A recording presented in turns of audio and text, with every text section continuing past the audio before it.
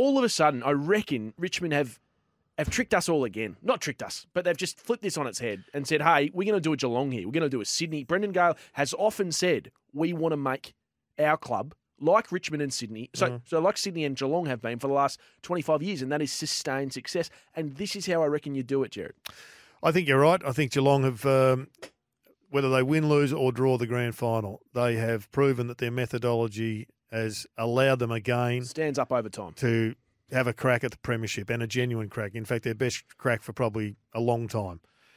But you've got to get it right. You've got to get the targeting right. You've got to be able to do it within the scope of, A, how many draft picks you've got, and B, how much salary cap room you've got. So congratulations to the Tigers if they can land them both. I think they'll get Taranto done. I think Hopper's probably still a question mark.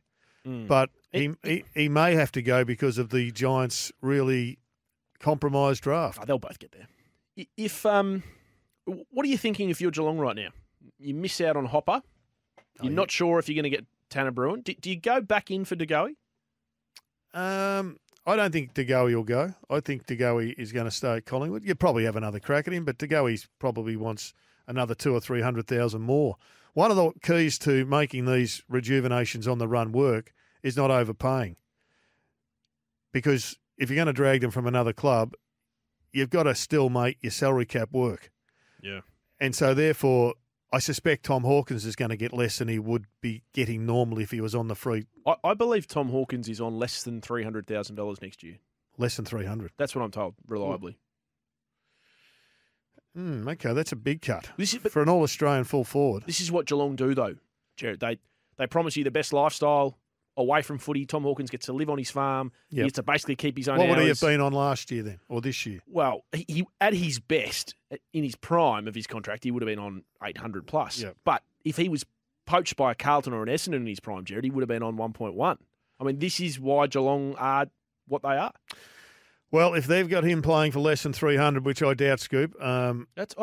I'm willing to stand by that. Yes, I've had that one put to me before, and I've tested that one out down there, and it hasn't come back right. Well, I don't think you're far from the ballpark, but less than 300 is it's a big fall down. It's a big fall down the cliff.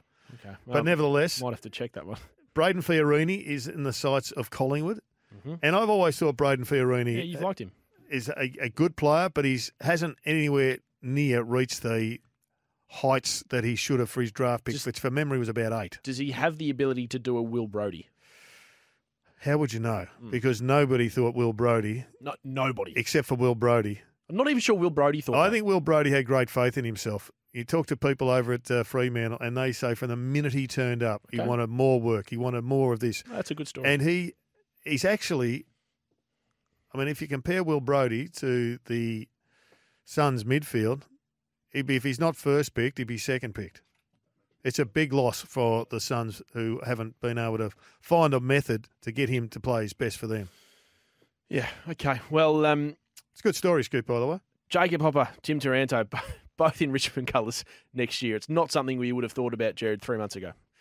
No, and the other question is, what does it do? I mean, now the reality is there. What does it do for the Giants? Because the one thing they had going for them is they had huge depth through the middle of the ground. Well, someone was asking me today as I was looking into this story, what do the Giants need? And I thought to myself, well, they probably need a key forward. They definitely need a key forward. Right. They've got a few good defenders. Like Taylor's a really defense. good player. They've got an A-grade defence. Yeah, okay. But they're now a bit short through the middle. But they now probably need another mid. Well, particularly if Bruin leaves. They've got a couple of youngsters who we didn't see too much of. Yes. High draft picks from last year. And you like Lockie Ash? Lockie Ash is a good player. And Tom Green's a gun. Tom Green is a gun.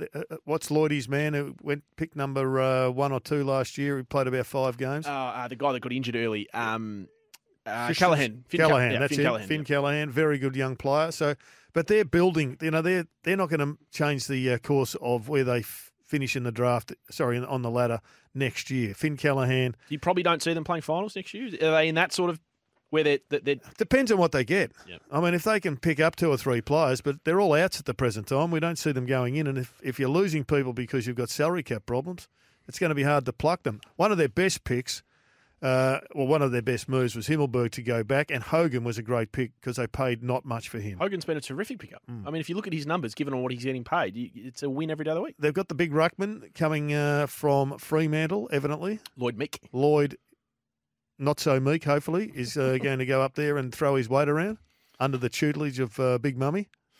Yes. No, they're an interesting. Watch the Giants, because you and I sat here, I reckon, 12 months ago and said, geez, they could win the flag. No, I don't think we went that far. I think we did. Did we? I think we did. I think we said that Don't they tell could anybody win that's the good. Okay, we won't Do tell not anyone.